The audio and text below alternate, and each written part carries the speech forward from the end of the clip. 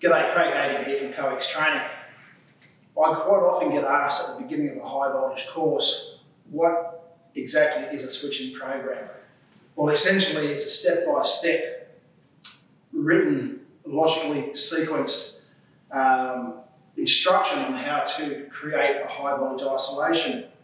It's incredibly important that it is followed to the letter when carrying out an isolation for HV access. It is essentially a critical path from start to finish, so it is important to understand that no part of a switching program can be overlooked or jumped over, because you can't move to the next step till the previous step's been completed. That's the only way you can be assured of a safe isolation that is not only safe for the person doing the switching, but safe for the people who are going to be working on the system after the isolation's in place.